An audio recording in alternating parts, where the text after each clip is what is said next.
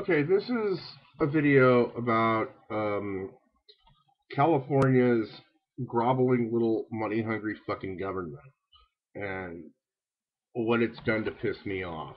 See, I'm with AT&T for my wireless and my cell phone, and I went to upgrade the new iPhone 3G well, not new iPhone, the iPhone 3GS for $49 as advertised.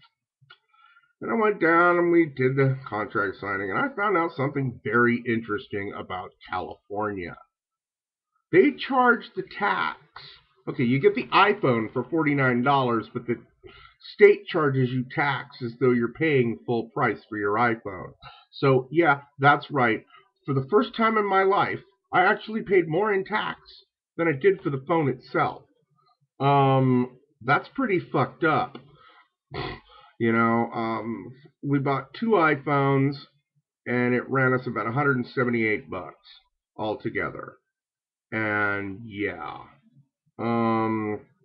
that's pretty fucked up that I paid close to, if not more, in taxes than I did for the phone itself. I have never in my life seen this happen or have known of anything like it happening. California is one of 5 states I'm aware of that has done this. Of course, AT&T was really nice because we've been good customers for like 12, 13 years. And before that, we were good customers with Singular. We've never missed a bill. So what did they do?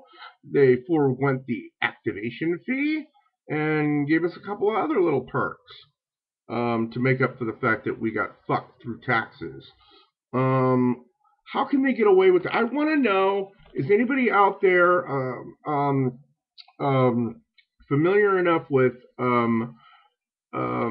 commerce law in California or in the United States or whatever, and can explain to me how somebody can get away with, when you buy something on sale, charging you the tax for the full price of the item instead of just the tax of what you paid?